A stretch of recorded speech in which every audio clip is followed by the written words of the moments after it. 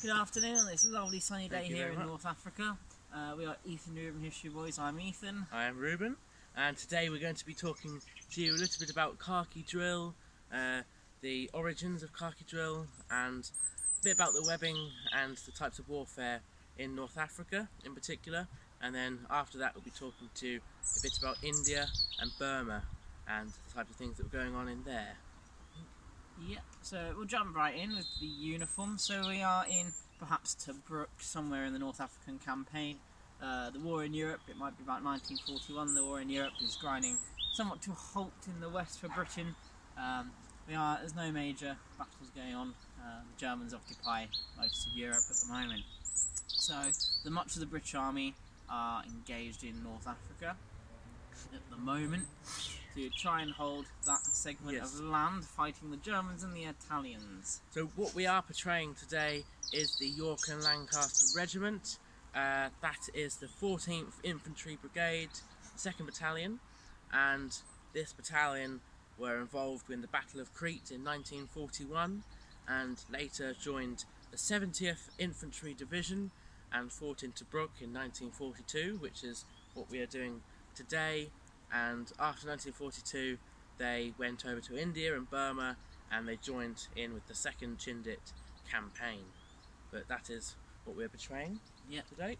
It's a really warm day here today in East Anglia, so we're enjoying the sun and we'll have a bit of a conversation with you. So, the uniform that the chaps in North Africa were wearing, these are called khaki drill uniforms. Khaki being an Urdu word for dust.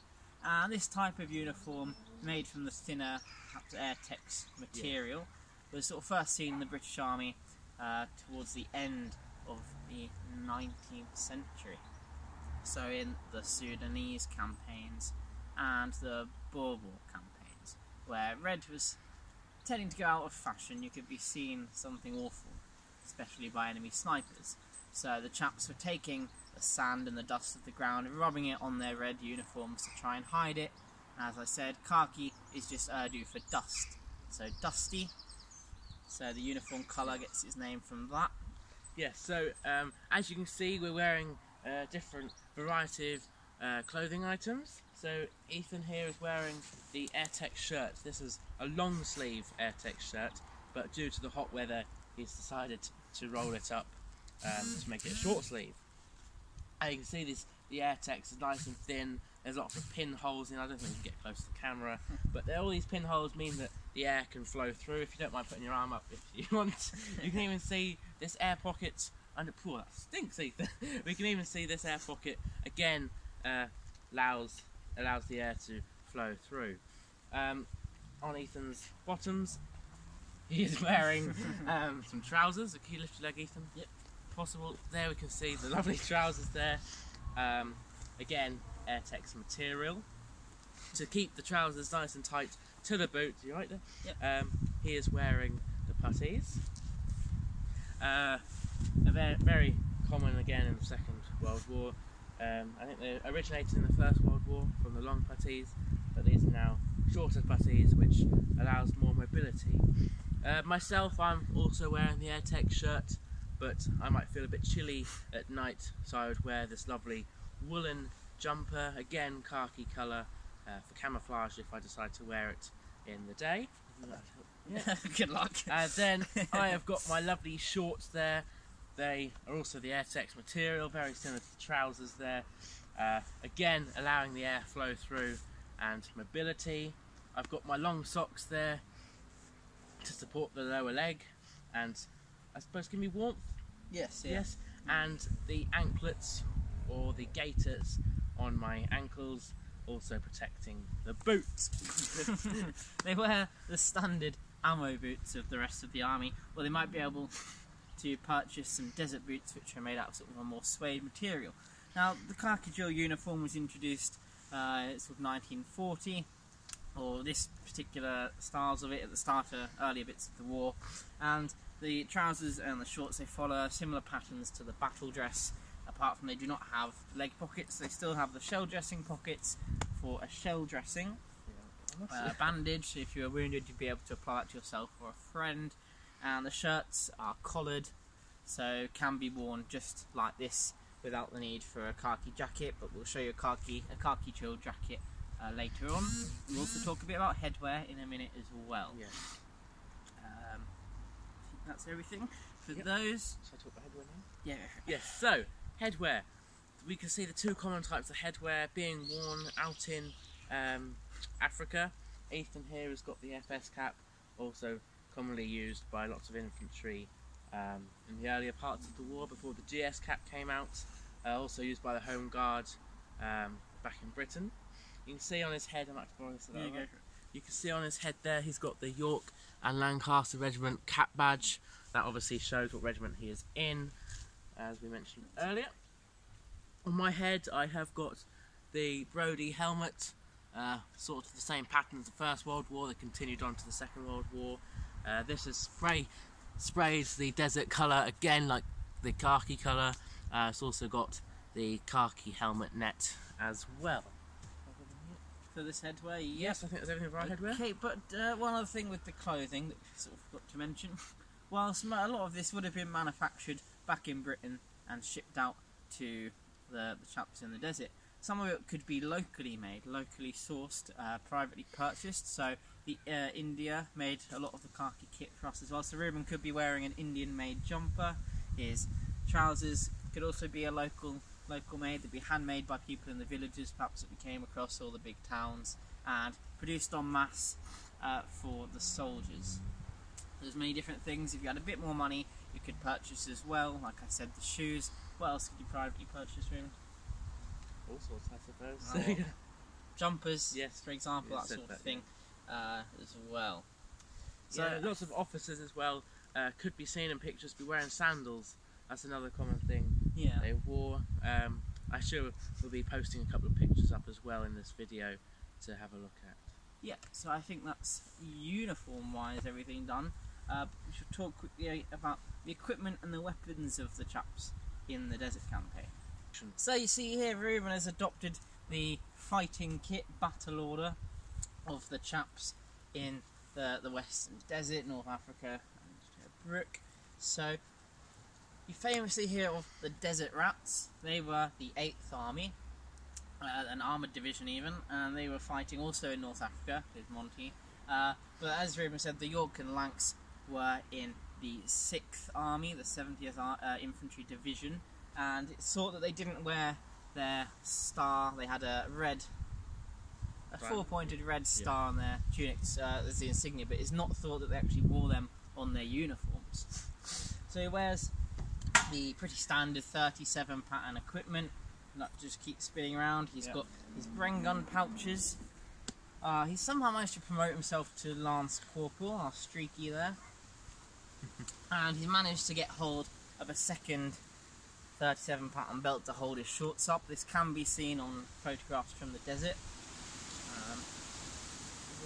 So he's got his Bren gun utility pouches here. So this would carry his ammunition, his grenades, that sort of thing.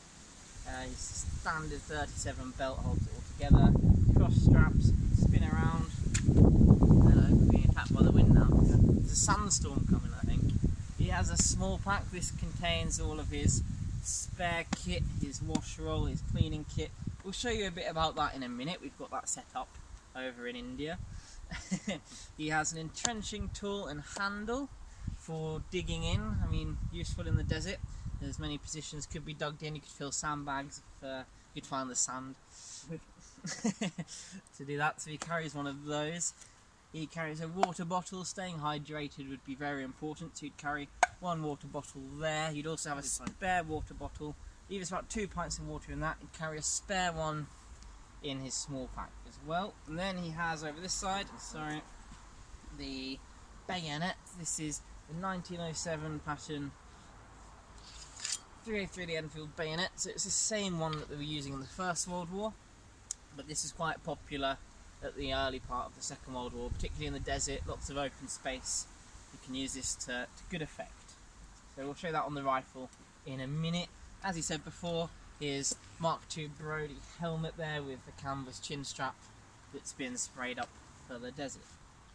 So I think that's all for weapons. This is his battle order. This is what he'd be doing most of his fighting in. So one other piece of kit he would have that we forgot about, which is in a bit of a sorry state at the moment, would be his anti-gas equipment. So gas was very much feared. Like that. Like so. So he would carry that. If we just move this bit of string, because it should go around him. It would be tied to his chest, and this has his gas mask in it, his service respirator. Could get it out. So get it out and have a look. This is the earlier Second World War pattern with the canvas face mask, the same issued to all army troops, and it's a box respirator, so it has a tin with the filter in, I believe. No. So he carries that on his front for ease of access. The deserts can be compared, I suppose, to the First World War in that it was big open spaces much of the time. So gas, if it was going to be used, would be greatly effective in a desert-like situation. Effective against sandstorm, yes, maybe? Maybe, I don't know. They were also issued with the goggles that can be seen in the sandstorms. But to jump in on Ethan's, to talk about the gas, also in the front we would have the eye shields, the anti-gas eye shields there. They would come, I don't know how many is in here, but they would come with the eye shields in case of emergency, and the anti-dim cloth that you'd use to wipe steam from the eyepieces. I think that's everything I've got in here. Okay. Yes. So that's his gas equipment as well. Take it off you for now, if you remove your helmet now. Yep. And we're going to rifle, yep. String everywhere. So the standard rifle, obviously at the start of the Second World War for the chaps in the desert, Western Desert of Africa, was the 303 SMLE Lee-Enfield rifle. There everyone gives a nice demonstration. It's a bolt action rifle, holds 10 rounds in the magazine, it has a nice effective range, and again, as we found in the First World War, when you've got big open plains like a desert, you can very easily use that to great effect, to mowing down your enemy. One story about this rifle is when they were the Royal Fusiliers were using the 303 SMLE at the Battle of Mons. They were using them against German machine gun troops, and they were able to fire it so quickly that the Germans thought they were up against a battalion of machine guns. So you could do about 30 rounds a minute with that. Ruben? I don't think I could do that many. The mad minute to cycle through rounds. Oh, I can. That's very good. So that was an effective service rifle, and it wasn't really replaced out in North Africa until the last part of the war, when they were using the number 4 SMLE rifles. So that was equipment. Other weapons they could have been using, and certainly came against the Thompson submachine gunner even.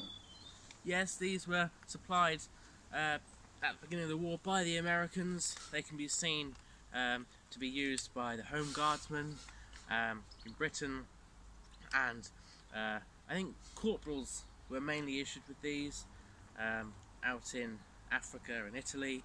There's lots of pictures of those being used. Yes, I think. Yeah, it's an effective submachine gun, pretty much. The magazine holds 15 rounds in there. You get a slightly longer one, I believe. Or it can then take a drum mag, which has more as well. This is an early mark of the Thompson, the 1928 model. It has a grooved barrel and the bolt is on the top rather than the side. So, the gangster weapon, seeing service in the desert. They might come up against, we've got this just for display here, this is a German K98 rifle, and is the standard sort of rifle for the German army out in the desert as well. We're fighting against the German, the Afrika Korps, so their uniforms were similar in the khaki material, the Airtex material, but they were slightly different colour. The Italians too were using bolt action rifles and khaki kit as well. So to adapt for warfare, I mean, the British Army, they'd been fighting in hot climates for hundreds of years. The chaps in the desert at the start of the war particularly were there on Empire service. They were policing the Empire. They had experience of fighting in conditions such as the warm sun and the dust. But when newer troops got sent out, as the war progressed, they had to quickly adapt to the weather. So a bit about the the routine. Over here we've got our soldier, our Lance Corporal, having a wash in the morning. So he's using the wash basin there. He's got a towel. He might also shave every morning as well. To have a shaving stick, but you would have a shaving stick that you would put the foam on. You can carry on. Yep, so you'd brush that in and shave there with the razors. So this water stand, they could also turn it into a bath with a bigger bit of canvas and soap as well. Staying clean in these conditions was particularly important. You'd put up with not just the Germans as your enemy, but flies as well, flies and other tropical creatures. Yeah. So staying clean, important. You'd be sweating a lot as well, brushing your teeth, all sort of hygiene there. So you'd be sweating a lot, so cleaning was important. Showering too. He may also take salt tablets, which I don't think we've got any of, but when you're sweating a lot you'll be losing salt and you will need to replace that, so salt tablets are something issued to the troops to try and keep up their vital, what's the word? Not vitamins, vitamins and minerals and things, yeah. So lots of research was done into the best way to protect our troops.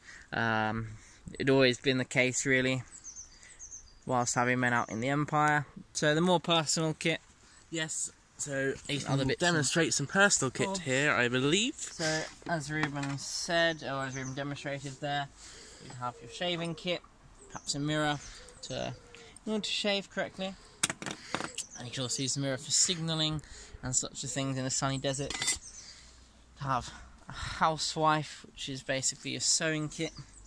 All your repairs would have to be done in the field.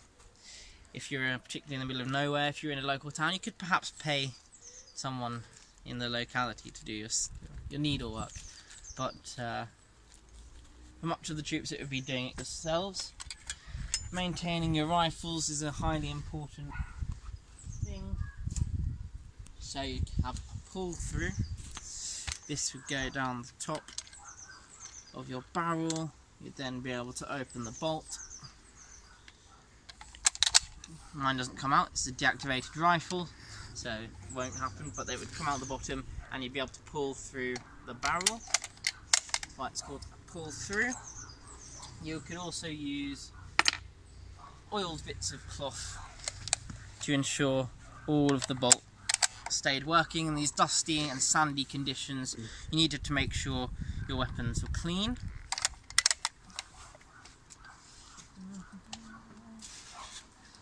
This is a mess tin, so you'd have 2 of these. And you basically do everything in this. This, if you didn't have a bowl like this, you could shave in it, you could wash in it, you would have to cook in it and eat out of it. So this would be a nice multi-purpose bit of kit. You might have comforts from home. These are just some Horlicks tablets, but you might have sweets or something like that. And that's out of date. Yeah. Foot powder is also greatly important, as we'd learnt in the First World War, keeping your feet clean. Although in the desert you might not find the wet conditions as much as you would elsewhere, foot powder would also help. But mainly in places like in Burma, when you were fighting in jungle conditions, there would have been lots of swamps, so you would be expected to apply foot powder, I think twice a day, perhaps, to ensure that your feet were well looked after. You didn't lose any toes. We also have here teapot, tea carrier even, so cups of tea, vitally important, keeping you hydrated. Tin mug there. Knife and fork. Knives weren't an issued piece of kit, but if you could get hold of a knife, it would come in very, very handy. And the fork as well for eating with. And of course, these might be, as we're talking about a private purchase item, a pair of sunglasses here. Could manage to get hold of and then wear whilst you're off on leave or something. And as we said before, shell dressing, everyone would carry one of these. Inside the shell dressing packet you would have a bandage there. So this would be used, you could apply it to yourself or apply it to a friend if they were wounded. to try and help save their life until you could get to a field or something like that. And as you could see, all this would be kept in your wash roll inside your small pack, which is what I had on my back earlier when we demonstrated the webbing. Yeah, so I think that's most of what they carried in the desert. This stuff would carry over into India and Burma. So we will talk a bit more about what would happen in India. There wasn't necessarily too much fighting, but you'd be on leave quite a bit and troops would be stationed in different parts throughout the war. So we'll talk to you a little bit about that and about the story of one chap in the Norfolk Regiment who saw service out in the Far East. Ruben, we're doing India now. Oh, hang on, I'm just busy at the moment. Oh, blimey. Something you didn't mention was toilet roll. Toilet roll, a vital part of the chap's kit. Actually, have you got any more? No, sorry. So latrines could be dug behind your positions, and yes, you'd get to use your issued toilet roll, which was a bit like tracing paper. But yeah, we will see you in India. Hello, and you are now in India. So we have arrived here in Bombay. But before I go into a bit more talk about Bombay, firstly I'll just tell you a bit about who we are and who we're training. So a man I have been researching, he was in the 2nd Infantry Division and the 4th Infantry Brigade of the Royal Norfolk Regiment on the 2nd Battalion, and what he did, he was in the BEF in Dunkirk, and he trained in Yorkshire and Scotland, and then in 1942 his unit was sent over to India, and in 1944 they joined the 14th Army in Burma, and they fought out in Burma and Burma against the Japanese. But today, now we are going to be talking about the 2nd Infantry Division and a little bit about the different units in Bombay, in India. I think, yeah? Yeah, so the insignia of the 2nd Infantry Division, yes, was a pair of cross keys, which you can see there. So this is my slouch hat, similar to the Australian style hat, but the British were issued these as well in the First and Second World War. Gives you protection from the sun, very stylish, and you can also wear the button down, sort of more of a sun hat if you're fighting. So these are seen quite popular in Burma towards the end of the war, but they were also worn when troops were stationed and on leave in India, so as we say, particularly Bombay. So the uniform has changed slightly from the fighting kit in the deserts to a more sort of smarter, relaxed look. So the headgear I'm wearing, Ruben? Yes, Ethan is wearing a pith helmet here, again with the cross keys there. Gives you lots of protection from the sun, but these are very lightweight as well, so they don't hurt your head. So these are the Wolseley pith helmets that were introduced sort of during the First World War. So these are the last remaining bit of kit from the Empire, made of light cork with wide brims to protect the neck and face. So these were really coming towards the end of their lives, being replaced by slouch hats and things like that. But they're still sort of seen throughout the war as well. This other headgear that was popular were the FS caps. There I've got the Norfolk Regiment cap badge on, as that's what we have to train. Yep, and as the war progressed, the General Service beret as well could also be seen out in the Far East, out in India. So however, also... sorry.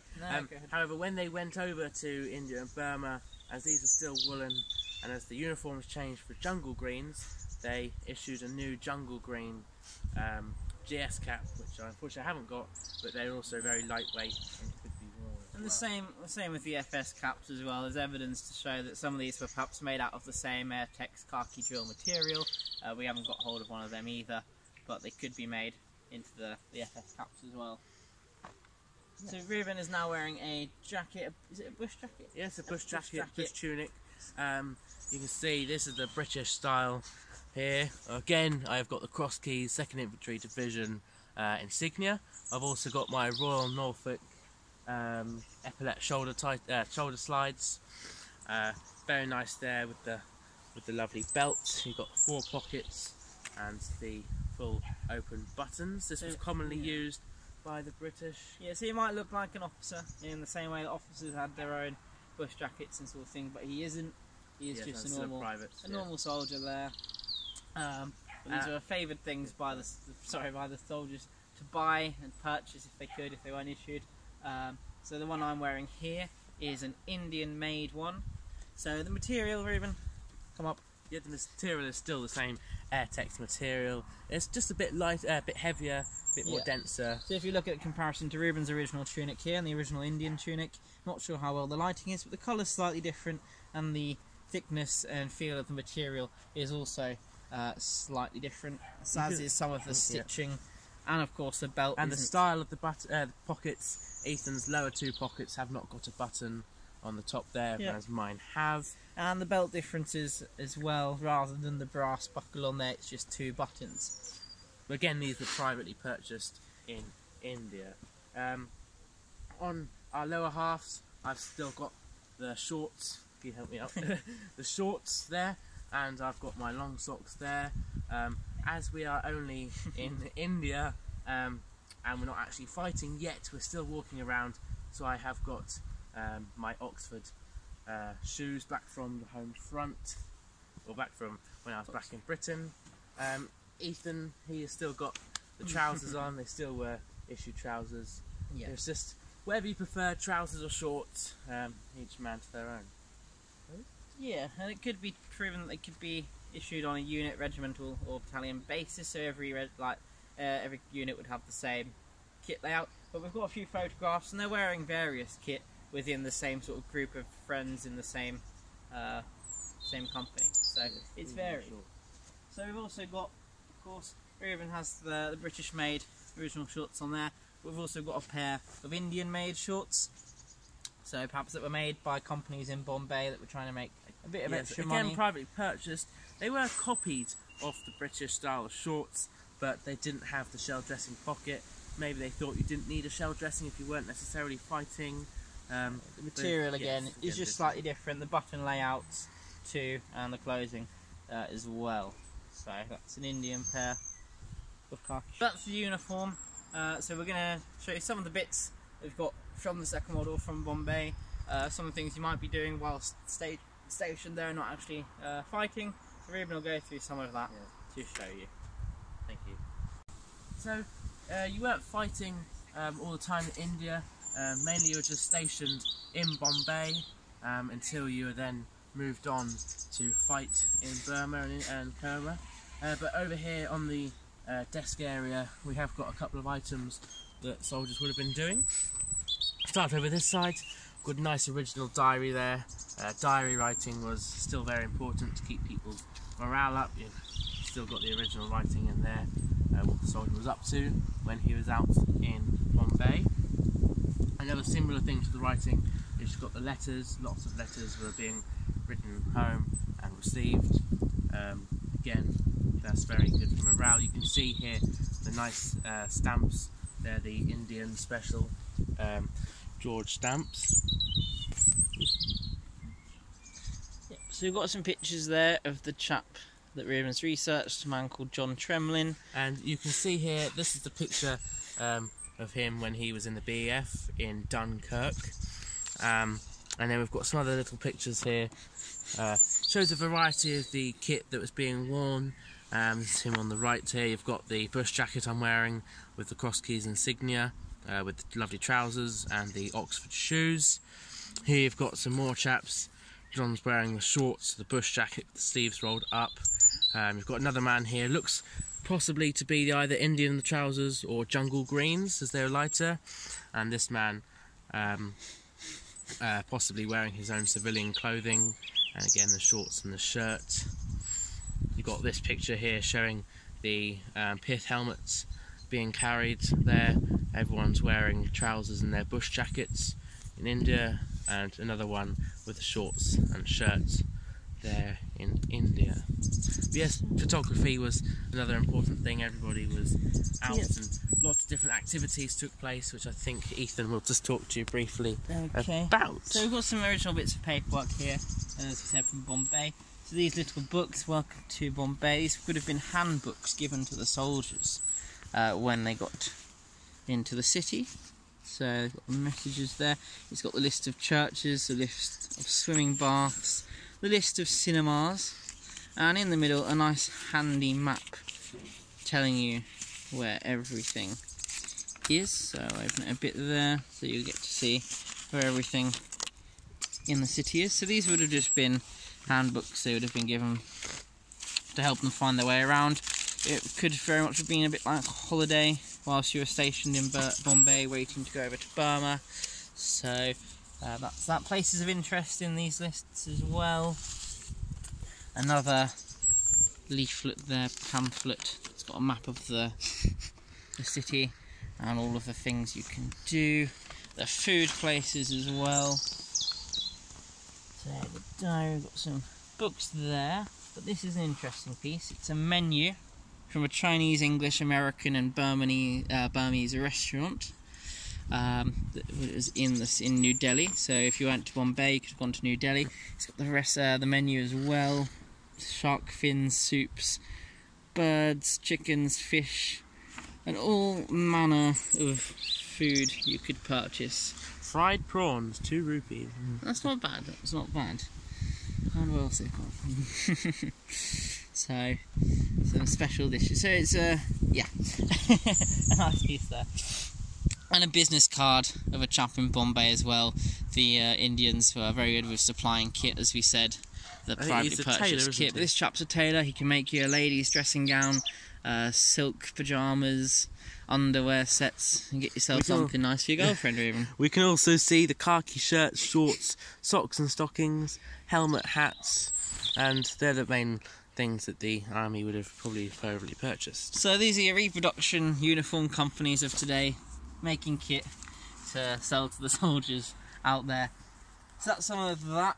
Once you'd actually got taken out to Burma, you wouldn't have been fighting the Germans so much anymore, you've been fighting the Japanese. So you've got sort of aged Japanese flag there. This might be taken home as a memento or something like that. We've also got these, which are a few more leaflets similar to the ones the Germans were dropping in Dunkirk. We believe these to be dropped by the Japanese as trying to encourage us to surrender. So that's some of the items that were in Bombay and the kit that the chaps were wearing. So thank you very much. That was our talk on North Africa and then India and the khaki drill uniforms and equipment associated with those. Showing some of the things we've got in the collection really, that side of the war, sort of forgotten side of the war perhaps, out in the Far East. Obviously we'll be celebrating VE Day on the 8th of May, but for the chaps out in Burma and India, the war didn't finish until August with VJ Day.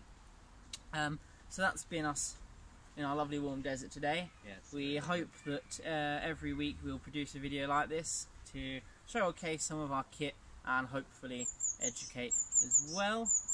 So next week, where are we going to be next week? Next week I think we'll be doing Arnhem, and we'll be doing perhaps an airborne display, Precision to Arnhem or Oosterbeek. Last week, if you didn't see it, me and Ethan were in the ARP, the Civil Defence, and we had a post set up in the shed. Please do check out that video if you haven't already. Like I say, next week we'll be doing airborne, and hopefully the week after that, who knows what we'll do. If you have any requests, maybe we might do them. Yeah, we've got lots of uniforms to get through. So anything you'd like to particularly see us try to do, any questions you'd like answered, just put them in the comments. But we hope you've enjoyed this video. It's been a sort of put together, and we're still learning all the time. Yes. So it's been a pleasure to record. But thank you very much. I've been Ruben. I'm Ethan. Together we are. Thank you very much.